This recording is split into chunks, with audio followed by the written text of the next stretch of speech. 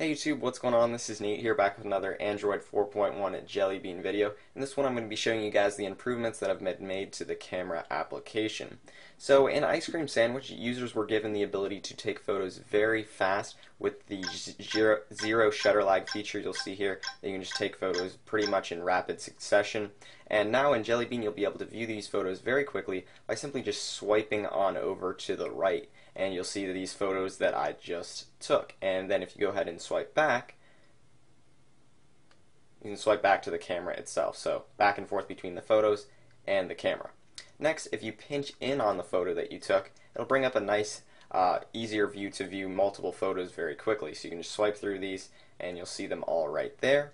And then lastly, you can delete a photo by simply swiping it up and you'll see it's gone. And there's also an undo feature here, so if you accidentally deleted it, it'll bring it right back here for you. So this has been a look at the new camera improvements made in Android 4.1 Jelly Bean. I hope you guys enjoyed this video, and I will see you guys later.